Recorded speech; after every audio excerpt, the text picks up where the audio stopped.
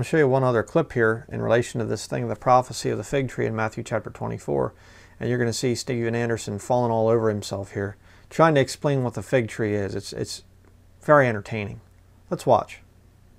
People want to talk all day long about the re-blossoming of the fig tree in Matthew 24, you know, when Israel became a nation in 1948. Matthew 24 says no such thing. There's nothing like that in Matthew 24. Matthew 24 talks about the stars falling like the figs falling out of a fig tree. And then he talks about the fact that when you see the fig tree, you know that summer's near at hand. Okay, let me stop there for a minute. He says the thing about the stars falling like figs falling. Okay. Here you have the fig tree.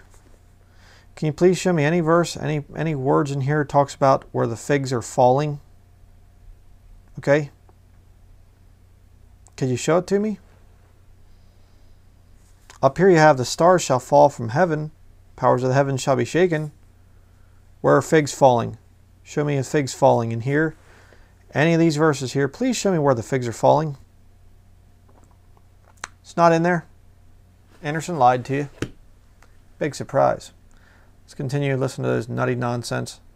So likewise, when you see these things come to pass, you'll know it's at the door. What things? The sun and moon being darkened and the stars falling. Not Israel becoming a nation in 1948.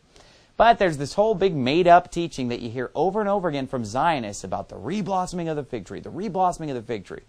According to the teachings of Jesus, the fig tree would never bear fruit again. It withered away right then and there. In this parable, the fig tree is cut down. No mention of it being replanted or bringing forth fruit at a later date. This teaching just doesn't add up with Scripture.